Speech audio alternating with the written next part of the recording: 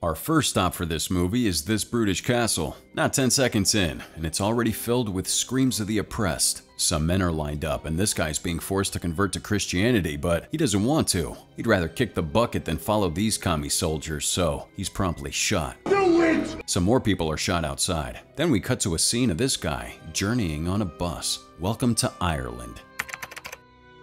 The year is 1939. Young boys are seen cleaning the outside floors while they're moderated by an adult. Then in another part of the facility, this guy's training his band class. Left, right. The class is pretty loud and can be heard from out in the courtyards, where the supervisor is strictly moderating the kids' cleaning. The class then slowly marches outside while playing their instruments. After some time in cleaning, it's picture day. The band slowly plays in the background, while the brothers gather around the boys getting ready for a picture. They're neatly composed and the photo's taken. Soon, what I'm assuming is the head father leaves the institution, and he commends the brothers' work on the school. After he's gone, the boys are lined up like soldiers. Then one of the brothers inspects the boys' cleanliness. Someone's making their way into St. Jude's Reformatory, and it's William Franklin. He's toured around by this old guy, and then shown his room, which is kinda crummy to be honest. Apparently, this part of the school was an old cell block for political prisoners, and it looks like Willie here is the first new teacher in this school for a while now. So for now, he settles down. He takes a look at the window and sees one of the brothers walking around,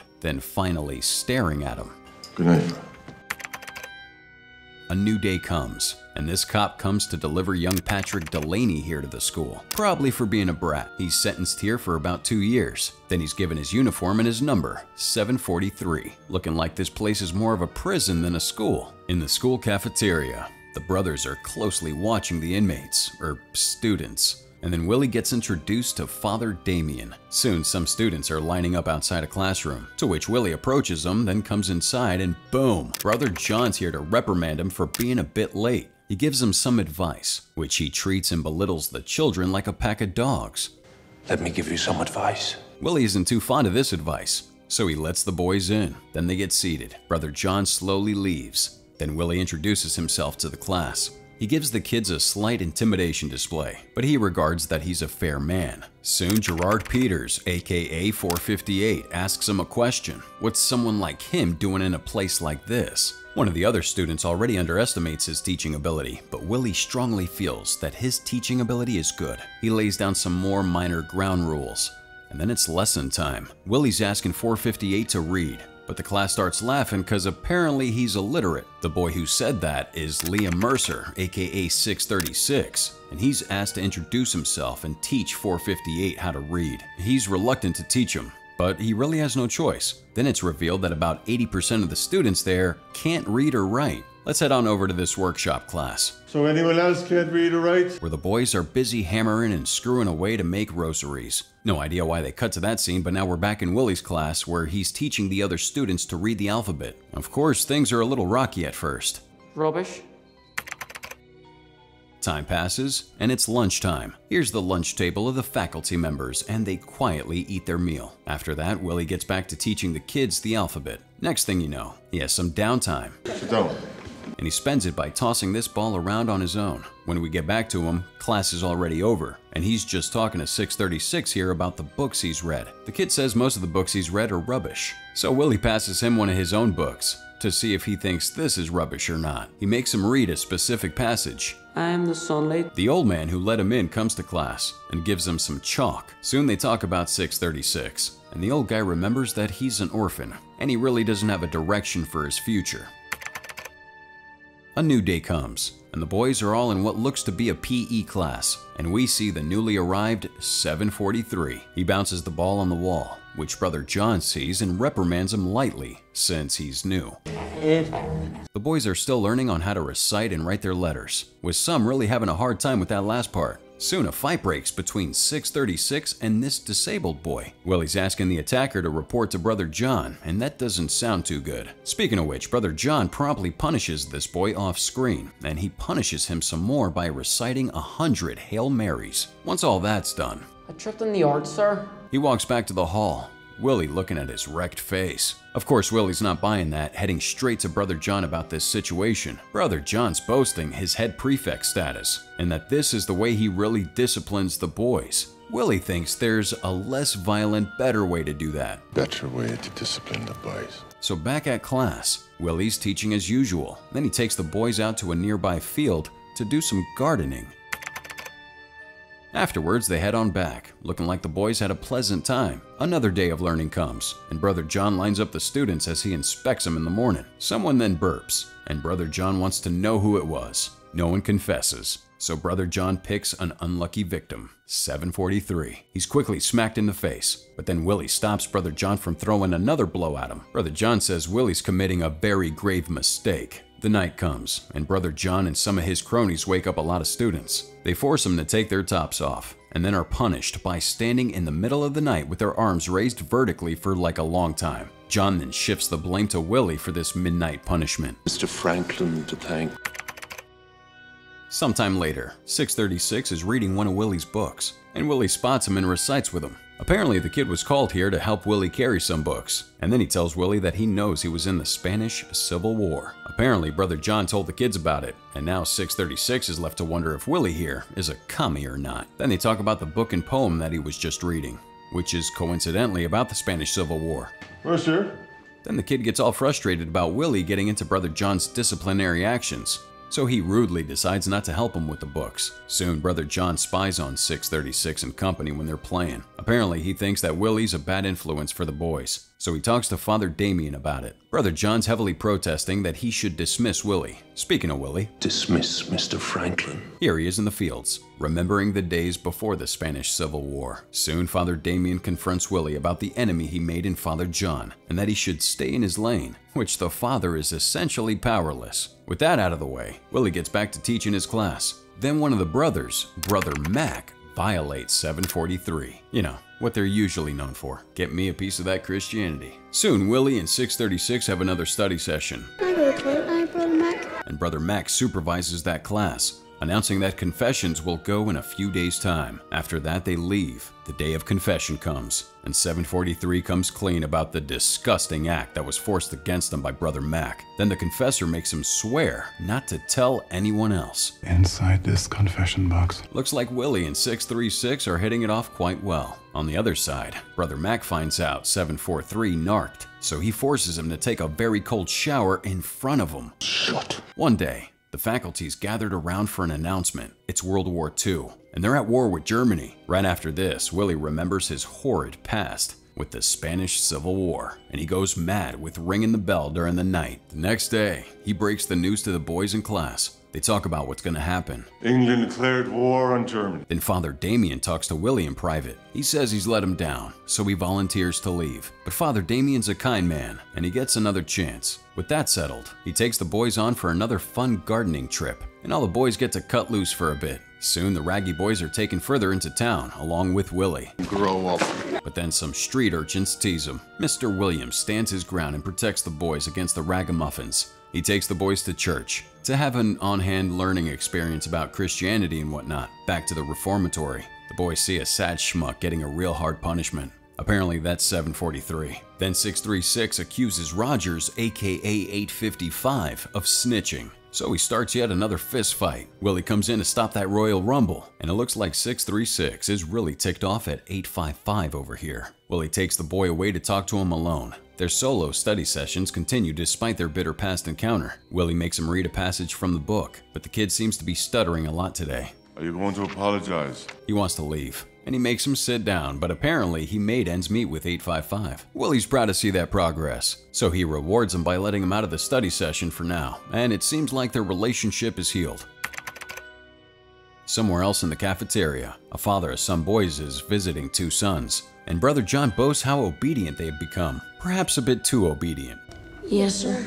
Heading over to workshop class, Willie supervises, guiding them to make better progress on their new class project. After class, Willie goes into town to pick up a few things. Soon, the birth of Jesus' manger is finished, and the class, Willie, and some of the brothers all head to town to deliver it to the church. While they're at it, they attend the holiday mass, and everyone in church sings a solemn symphony of Silent Night. After the mass, Father Damien congratulates Willie about his supervision on the class project. But Willie wasn't alone in this endeavor, so he makes Father Damien congratulate the boys on their hard work. They're coming with me, Brother John. The rest of the boys are dismissed, and apparently Willie gets the special permission from Father Damien to take the boys out for a little fun. Of course, upon hearing that, Brother John is against that idea, but Willie wags that superior permission in his face, so he has no choice. Brother John is left alone in the church, and Willie happily walks around town with the boys. He's starting to look more like a father figure for these kids. When they get back to the reformatory, they play a little round of snowball fighting. Now the boys are going to bed, but before that, Happy Christmas. Willie has one last trick up his sleeve. Presents. Looking like Santa came early. Once they get their presents, they're thankful and go back to their sleeping quarters, with the exception of 636, solemnly thanking Willie. What they didn't know is that Brother John's watching them sternly and quietly while all this unfolds. You're welcome, Liam. The boys open their presents during bedtime and they all seem satisfied with the books they got, especially 636. He's given a special book of poems and actually sheds a few tears. The boys settle down and they all catch some Z's. The next morning arrived, and these two boys are brothers from the earlier paternal visit. The two brothers have their hair shaved publicly so that they can be humiliated in front of the other boys. The two boys are forced to kneel, trembling in fear. They're whipped relentlessly. So 636 and 855 sneak out and get Willie. They get to his quarters, find him, and get him up to speed about the whole ordeal. The two then hurriedly run to the punishment courtyard. Then 636 makes a stand. He makes all the other boys not look at the horror that Brother John is dishing out. They vocally express their revolution, while Brother John keeps whipping the two boys. Willie runs as fast as he can to the courtyard, and there he gives a good fist to Brother John's kisser. Brother John is truly the epitome of the horseshoe effect. Lunch is served in the faculty area. Brother Mac begs to Jesus for forgiveness. I will break you. On the other hand, Willie's smoking again due to his stress from recent events, and then he remembers being separated from his brother during that Civil War. Well, he's back to teaching class as usual, and 458 shows up. He's still suffering from his bad haircut and injuries, so he slowly walks over and Willie lets him sit in class. All of the other boys are feeling sympathy towards him. It's break time, and the boys play outside. Back to class. Willie's reading some poetry. He hands out some books so the boys can absorb some poetic knowledge. You gotta give it to him. These boys came from not knowing the alphabet to learning advanced poetry. All of the boys that were given specialized books read it over their spare time, where it could be during gardening hours, cleaning hours, or even during class. Looks like they found some real passion for this poetry. 743 needs some help with his poetry though, but not to worry, cause Willie here tutors him. Consistent.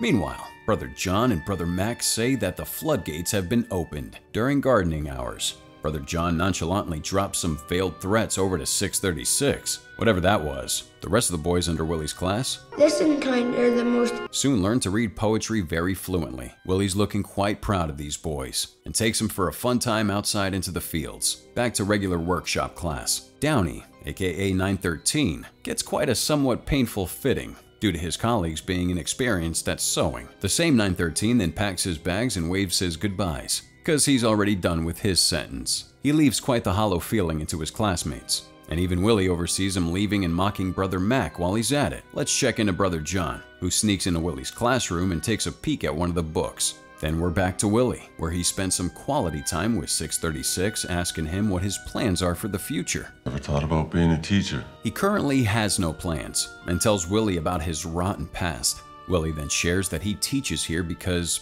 he couldn't get a job anywhere else, which is a little secret. Before leaving, the kid's asking a personal question about Willie's love life. At first, Willie was reluctant, but he does say that a woman he loved was great, but sadly, she's gone. The kid apologizes and leaves. She was great. Willie's then left alone to reminisce about this picture with her, and 636 looks at a poetry book in his personal quarters. It's a new day of class, and this one boy's early, as he's working hard to perfect that vocabulary. Willie comes in and helps him out. Soon it's time for workshop, but Brother Mac interrupts. He calls for 636, and dear Lord, I hope he gets out all right. Oh, wait, no. Our boy has a visitor. He follows Brother Mac to the visitation hall. The next class begins, and the other boys say that 636 has a visitor, so he's excused for now. The class begins, and 855, the boy with the weakest vocab, knocks it out of the park with his poetry. He's really come a long way, so everyone gives him a round of applause. 636 is taken to Brother John, and this smells like trouble. He berates him at first, and then whips him, cause he accuses Willie of being a God-hating commie. Oh man, I hope this brother suffers in eternal flame. Cause not only does he beat him, he grabs that poetry book. Brother Mac is seeing things going too far, and has no choice but to follow Brother John. Soon enough, Brother John really stuffs it in 636, and Brother Mac leaves. Looking like 636 is on his last breath, Brother John leaves. Soon, Brother Mac is left crying, and Willie knows that look all too well, so he runs for the kid. When Willie arrives at the scene of the crime, it's too late. Brother John had officially ended his life. This makes total headlines to the bishop, and everyone's left disappointed. William Franklin is about to beat the stuffing out of John, but others calm him down. Or so they thought. No, let him beat him until his brains squish out like toothpaste. Sadly, Father Damien stops it. Willie's left to think about his last encounter with Liam Mercer. And the next thing you know, Brothers Mac and John are escorted out of the reformatory. A mass is held for him, and Willie gives his piece that he didn't pass because of an illness, but because of Brother John ending his life. After the service, the wall's taken down by both the brothers and the children, inciting some unity between them for once. 743, or Patrick Delaney here, gives Willie back his book of poems. That was in Liam's possession before passing. He tries to stop Willie from going, but he has to go. Soon he sees the other boys and he gives them all his goodbyes. The boys follow him outside, and Patrick recites a poem before he could leave. William Franklin changes his mind at the last second, signaling to stay, and the group hugs all around. It's okay now to cross that wall, cause that was it for Song for a Raggy Boy. What'd you guys think about this discipline? Let us know in the comments below using that hashtag #CinemaRecap. This was Song for a Raggy Boy by Aisling Walsh, starring Aidan Quinn, Ian Glenn, and John Travers. Until that next punishment, see you around.